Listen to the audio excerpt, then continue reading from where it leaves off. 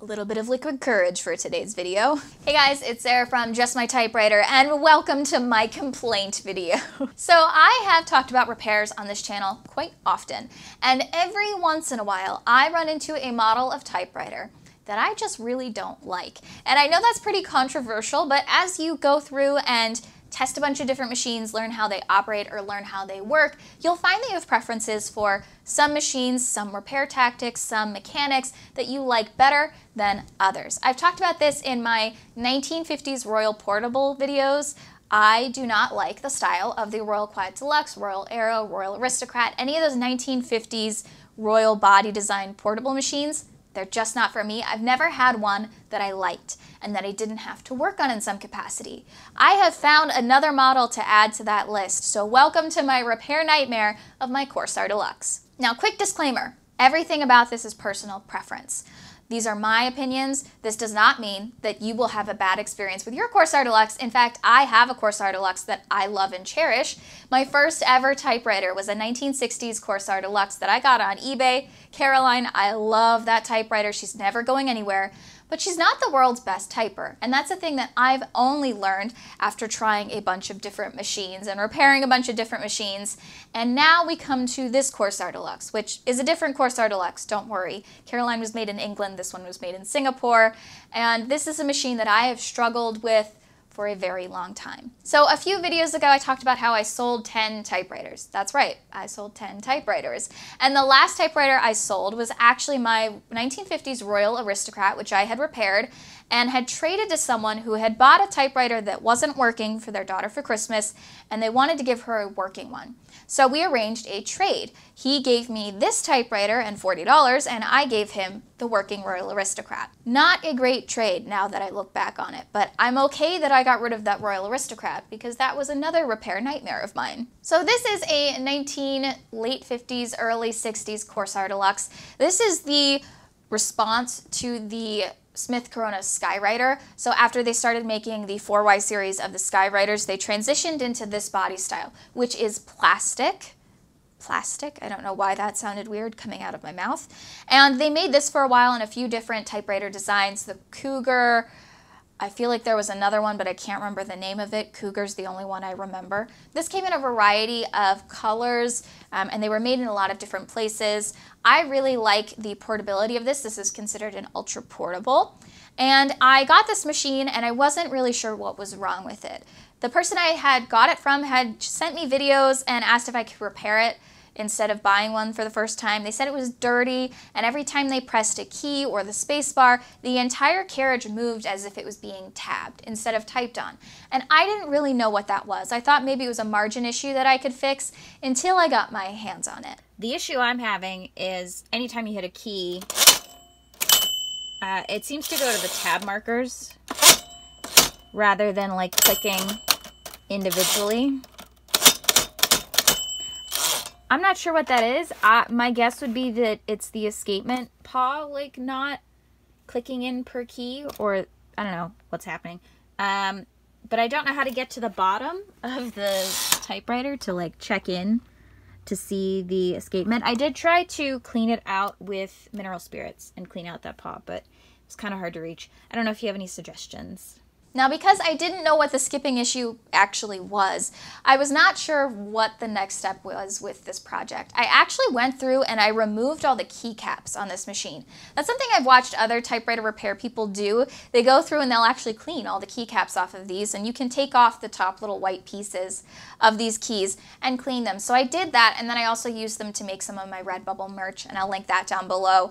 I went through and used the keys to make different designs, and then I put them all back on the typewriter, and in that process I had also bent some of the key bars on the machine. So it was skipping, it had kind of a wonky looking keyboard, it was missing this top ribbon piece, and I didn't know what to do next. The first logical thing would be to figure out how to get it out of the case, and that took me a really long time. So like the Skywriter, this actually is only held in the case by about 4 screws. There are no screws on the bottom of this machine. It took me a really long time to figure that out and to find the 4 screws that would actually remove the body of the machine out of the casing. So its construction is it has this bottom like bowl shape plastic piece that has the feet. It has the internal actual body of the typewriter slotted in, and then on top of it is this casing, this plastic casing piece that kind of snaps into place, and then obviously the lid. It took me a really long time just to get those pieces off of it, and once I had it out of the casing, I had to figure out what was causing it to skip. So what had happened was the escapement, the star wheel, clicks into place by two little paws. And I'm going to talk about these because this is a new term I learned from Ted Monk of the Typewriter database, who is slowly teaching me typewriter vocabulary. So the escapement works by having a little wheel thing, the star wheel, and it clicks into place and is stopped by two little hook-like stoppers. And these are called the loose dog and the rigid dog. Yes, like a dog. And what they do is they stop the arms of the star wheel in place so that when you press on a letter, the rigid dog stops those paws every single space to type the letter and then advance, and the tab moves several of those paws to move the carriage across the top, like you're tabbing. What had happened was the loose dog, which is the one that does all the tapping, it's loose in there, it moves, it jiggles around, it moves pretty freely. Didn't have a problem with that one. That one was working, but it was the only one that was engaging. And so every time you pressed a key on the keyboard, instead of stopping every single space, it was actually moving as if it was tabbing, because there was nothing to stop it every single space, because, hold for suspense, the rigid dog was broken. So here's the bottom of the typewriter. You can see here is the other side of that escapement, that star wheel. Under it is the little silver tooth that moves for tabs, and then you have this arm right here. This moves individual spaces. So here's my broken one. You see how it's got the little silver one on the bottom? That's your tab that moves out of the way for tabs. But you see how there's nothing on this side? And it looks straight, right? So you could assume that, oh, that must be, you know, how it came out of the factory. But if you look at it closely, you see how it's shiny and it looks like it's textured there? That is a snap. So the arm piece that we have on the typewriter, see that little arm? Completely missing on this one. So there was nothing to stop the individual arms of that star wheel from going forward. So the rigid dog is actually a piece that is rigid. It doesn't move, it is stable, it is attached to the plate. And what it is this little hook, and it stops each of those little arms every single space. And mine was snapped off. Now, when we were looking at the bottom plate of this typewriter, and I sent lots of pictures to Lucas at Typewriter Chicago, I posted it in the maintenance group, nobody could tell me what was wrong. It had actually snapped in such a way that it looked like it was machined that way on purpose. It was flat. It had a straight edge to it, so I never questioned if that was broken because it looked like it came from the factory that way, just because of how straight that snap was. If it was a little bit more jagged, I probably would have questioned it more. When we took that piece out, because my dad determined that's probably what was wrong with it, we were able to look at the side of it, and we could see the silver pieces on the edge of that, and that indicated to us that the piece that was on there had snapped in some capacity. So I actually went to the typewriter maintenance group, and I highly suggest you go and become a member of the typewriter repair and maintenance group. It's super helpful if you're ever working on a repair or need parts. I had posted a picture of that piece and had asked for some photo references from somebody else's machine so that we could make our own rigid dog piece to stop the star wheel every time you hit a letter. And instead, I was very lucky and I was able to get in contact with Ted Monk of the Typewriter database, and he was able to send me a replacement piece for that entire section. So he sent me the entire plate for that area so that now we had a working loose dog, we had a working rigid dog, and the typewriter was actually stopping in the appropriate places. He also sent me this top plate to cover the ribbon spools, which was missing from the original typewriter. So very much thank you to Ted who sent me these pieces, and we were able to fix that part of the typewriter. But wait, there's more. So after we had that piece kind of working, we went into the process of putting the typewriter back into the case, and that exposed a lot more problems that we really didn't know what was going on with. So as we were slotting this back into the case, we ran into a few issues. First of all, the shift wasn't working. Like, you hit the button and nothing happens. And I've had problems with shift baskets before, usually on electrics, so I didn't even know where to start looking at this machine. So after looking at some reference photos from another collector, so shout out to Ted, thank you for sending me some photos, we determined that this arm, which was resting here on the frame of the typewriter, was actually supposed to hit this bar to move the typewriter shifting up and down. And what that does is it actually lengthens this top piece to fit underneath the shift mechanism here. So now everything works. We just put it in wrong and had it not hitting the right part of the frame. And we were able to tell that from the wear marks on the machine itself. So now I know how important wear marks are in determining how a typewriter actually operates. Will it help me later? Probably not. And then the other problem we encountered was the space bar. So as you would press the space bar, the carriage would actually stop and not advance. And what the typewriter thought was happening was it thought the space bar was being depressed all the time because it was being trapped by the case. So instead of moving forward, it just thought space was always being held down. There's about 1/4 inch between the bottom of the case and the case topper, which is a separate piece, that space bar has to travel to press the space down and back up. And what was happening was we had bent the bottom of this typewriter from taking it out of the case so many times and trying to figure out how it worked, that we had bent it into the wrong angle. So now to depress the space bar, you were actually traveling a much larger space. What we had to do was bend back that bar on the bottom of the machine into the right angle to actually get it to travel in this 1/4 inch space between the bottom and the top and actually depress the space bar that way and have it click back up into space. That took us some testing and some experimenting, and that process actually took us several months to figure out how to operate correctly because we just didn't know what we were doing. So we thought it was working, and I went to put on the rest of the casing topper stuff, and then as I was typing, I noticed the carriage would get stuck. And I didn't know what it was, so I decided to not fiddle with it so that I didn't break anything. Today I went down to look at it, and I realized that if the space bar gets pressed down, it doesn't bounce back up. And if it's down, none of the keys will move the carriage. So if I pop the space bar back up, the carriage moved, and now I can type again. Now, if the carriage stops moving, it means that the space bar got pressed down somehow, and if I pop it up, the carriage moves, and I can type again. So something's up with the space bar. It also doesn't feel like it's indexing correctly here.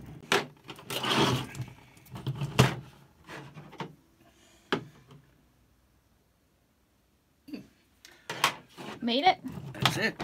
Well, let's give it a try. I'm making a video on the worst repair we've ever done. On the worst typewriter Yeah. you've ever bought. This is it.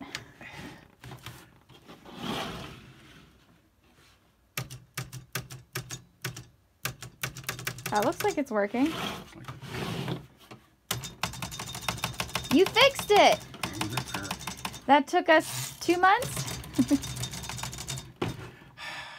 Another problem we had was that when I had taken off the keycaps, I had done so kind of haphazardly, and I had actually bent some of the key bars that were associated with these key tops. Some of them were pressed too low, some of them were actually angled a little bit because it was hard to get those keycaps off the top of there, and I also didn't do it properly. And what that means is that the keys then were not level. So when you were typing on the keyboard, you were not getting a very level experience across the rows of keys you were working on, and it just makes typing on the typewriter almost impossible because you're not working on a level space. Insert these 2 really cool tool pieces that I have a little bit of a story about. So as we were trying to figure out how to straighten those key bars that I had stupidly bent, my dad looked at me and he said, man, if I just had a piece of metal that had 2 slots on it that I could attach to the side of this, I could bend it into the right angle. And I went into my tool bag and pulled out this, and I said, you mean like this thing? So a couple of years ago, I was actually in contact with a typewriter repair tech, time traveler typewriter, Garrett, on Instagram. He had done a live stream every single week with another typewriter repair tech. I loved watching the live stream. I learned so much. I'd actually emailed him a few times with repair questions, and he was nice enough to help me out on some of my projects, and then he and I became pen pals, and we sent letters back and forth that entire summer. At the end of the summer, he was actually sending me a message and he said, hey, I found this guy who's selling typewriter tools. And if you're serious about typewriter repair, you should probably get yourself a couple of official typewriter tools. And I said, I have no idea what I'm looking at here. Please advise me. So he sent me a picture of the tools and circled which ones were the right tools that I could probably use. And I was able to get these two little bendy bar thingies for about $10 from that seller. Unfortunately, Garrett did pass away later that year, and so I only had these two little tools and a stack of letters to remember him by. He had helped me with a lot of projects, and he was just a really wonderful person. And I got these pieces, and I didn't really know what they were for. They looked bendy, they looked like metal. I didn't really know what they did, so I sat them in my tool bag, hoping that someday I'd be able to find somebody who could tell me what these were. And as we were looking at this project and I was able to pull out this typewriter tool to bend those keys back into place, I finally got to realize what these two little bar tools are for. So these are for adjusting the keys and for adjusting the type slugs. A lot of typewriter pieces work based on adjustment. They have to be at just the right angle or the right height to actually operate. And sometimes when those get messed up, it's hard to bend them back into shape. These two tools are used for that. So when we actually got to figure out what these were for, I had this really aha moment that reminded me of a few years ago when Garrett had told me to get these pieces. It was kind of this nice, lovely moment where I got to remember somebody who was really helpful to me, who had helped me with a lot of projects, and who told me to get these tools, and I finally got to use them. And it was just this really nice, peaceful moment in what was otherwise a repair nightmare. So I got these two tools. They were really cool and actually really helpful for very specific tasks on repairing this typewriter. We were able to fix the keyboard and make sure everything was straight and level with each other so that when you're typing on it, it's a nice experience. So we got the shift working, we got the spacebar working, it actually types like it's supposed to, and then I also had to put the carriage back together. And that was more complicated than I had initially thought. So what's kind of difficult about some of these newer, more modern typewriters is that they are not designed like some of the typewriters from the 1950s. When you get into platens like this, they're actually held together by hex screws, which is a new thing I also learned about, which you can use an Allen wrench on. Look at me using my terminology. So I got to remove the platen from this typewriter. It took me a few tries to figure out what was going on with it because it was not a design I was familiar with. The caps didn't have any screws on them. I didn't know how it was all fit together. Once you remove these little hex screws, you can actually remove the platen knobs, take the platen out, and underneath the platen knobs, hiding, are two little screws that hold this top plastic piece in place. I removed those. I also had to struggle to get the arm off of this machine because I didn't know it had an E-clip. Now I know it has an E-clip. You should learn what E-clips are. They're very helpful. And once I had removed all those pieces, I had to put it back together. And what I struggled with putting it back together was actually the order in which things went back on the machine. I had spent a really long time trying to get the margins back on this typewriter and get that case topper into the right location, and I just wasn't doing it right for the longest time.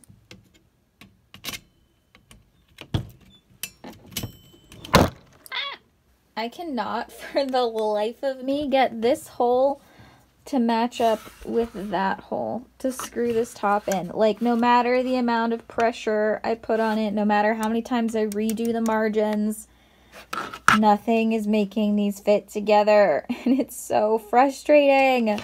I was trying desperately to figure out why I couldn't get the margins back on to get the case top back on. It was not fitting, and then I realized I was screwing this margin bar to the outside of this bracket when I should be screwing it to the inside of the bracket, which makes way more sense. So let's see if we can get it to work now.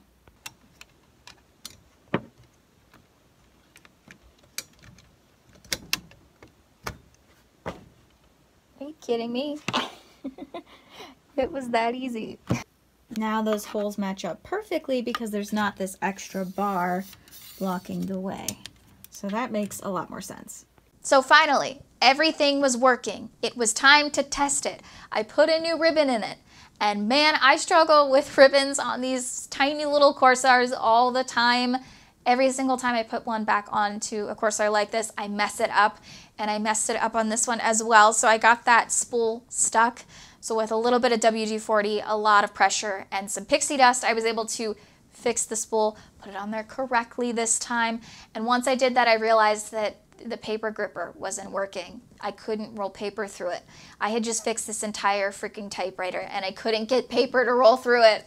And what I ended up doing was having to take that top part off again for the 80th time, and I had just one screw that wasn't screwed in far enough. It was like a nano tiny little bit that I just had to turn that screw a little to get the paper tray to actually sit in the right location so that the rollers would actually grip paper and roll it through. And then I had a working typewriter. It took me 6 months from start to finish to just diagnose this typewriter, figure out what I needed to source the right parts, and then get it back together. My dad actually said as we were working on this project, whoever designed this was a genius because they designed it so exactly and specifically that it only fits in one very specific way. And that can make it really difficult to work on because if you're just off by a tiny, tiny little turn of a screw, it won't operate properly. And that is something we struggled with on this entire project in a way that I've never struggled with on any other repair project before. And I actually had somebody message me while I was mid-repair on this, and they were asking about getting a typewriter for their daughter. And they said, I've been looking at a Corsair Deluxe, would that be a good option? And I immediately said no. The typing experience, I think, is totally fine for a new user. I didn't know any different when I first got it, and I thought it was amazing. But as you get to experiment with different typewriters, you'll find you'll have different preferences, both repair-wise and typing experience-wise. And the typing experience of a Corsair Deluxe is a lot different than something that's maybe a little bit more sturdy, a little bit older, a little bit different design. And then the repair tactics on this are just so much more complicated than some of those other machines that if anything ever went wrong on this typewriter, you might be hard pressed to find somebody who would repair it for you or figure out how to do it yourself because there's just not as much information on how everything works together. Now, if you have lots of experience in typewriters, you could probably look at this and could have told me really early on what was wrong with it, but I didn't know and I was learning as I went, and I found it not to be as intuitive of a process as working on something like a 1950s Corsair or 1950s Smith Corona or even my 1930s Royal 10, which we were able to look at and kind of figure out, even though that was also a bit of a nightmare. This process was really illuminating. I learned a lot, not an experience I would like to redo. So I have like this running list of typewriters that I will not repurchase. I will not repurchase a Royal Quiet Deluxe body style. I just won't do it. Personal preference here. For me, it is not a thing that I'm willing to get into again. I just don't enjoy the process of working on them. I've never had a nice one. I just don't like it. Personal preference. I know people don't agree with me, and that's why it's great that there's so much variety. This is another one that I am adding to that list. I did not enjoy working on this machine. I found it to be frustrating. I found it to be really complicated. I learned so much from this process. I learned about hex screws and typewriter terminology and key bender bar things and all about how to put stuff back together and take them apart 80,000 times. But it is not an experience that I would like to do over and over and over again because I just think there's so many places where things could go wrong or be adjusted improperly and cause the typewriter not to work. A lot of problem checking and solving. And it's just not something I'm ready to tackle again. So I will not be repurchasing any machines in this body design. Even though I love my original one, she's never going anywhere. This one can go away rather quickly. That would be nice, actually, so I don't have to look at it anymore. But it's not a machine that I would repurchase now, which is good because I don't need any more typewriters, so it's good that I'm finding ones that I will not buy. So I know I had some comments on my selling typewriters video that had asked what had happened to this machine. This is what happened to that machine in the course of about 6 months. This has been a big repair job for me that was not redoing it from the ground up, so I don't know why it was just as frustrating as redoing an entire typewriter. But it's one that I learned a lot from, so that's good, but a nightmare that I would like to not relive. So that's been a little bit of repairing this Corsair Deluxe. If you're interested in more repair and restoration videos, I do have a repair and restoration playlist. I'll link that down below so you can check that out. I also have some other videos on this channel that are more positive. Today was about complaining. And I hope you're okay with that because I needed to get this off my chest and off my repair table. So I want to thank you all so much for watching today and remind you that you're just my typewriter. Just not this type of writer because I like you more than this typewriter.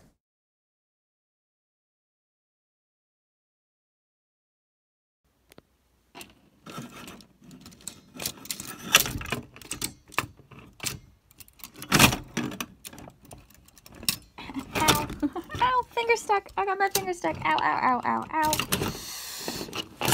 Ow.